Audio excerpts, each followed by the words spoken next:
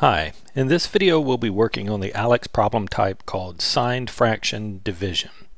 So we're asked to divide and write our answer as a fraction or mixed number in simplest form.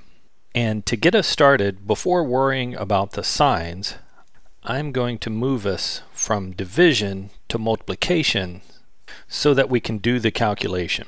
And to do that, we keep the fraction in front the same.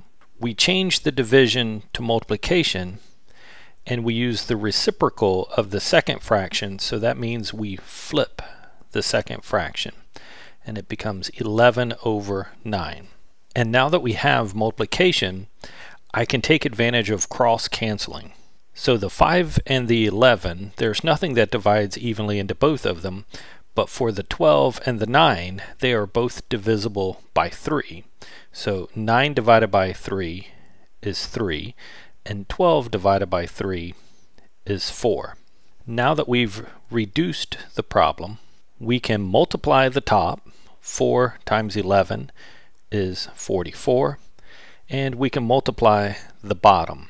5 times 3 is 15. And now it's time to look at the signs. So we're multiplying two numbers. The first number is negative. The second number is positive because there's no sign in front of it. And the rules for multiplication say that when you multiply and the signs are different, the result is negative. So we have a negative 44 over 15.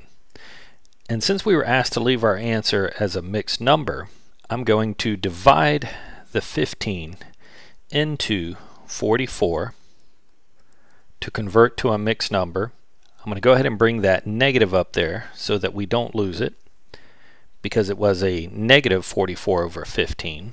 15 goes into 44 twice. 2 times 15 is 30, and we're left with a remainder of 14.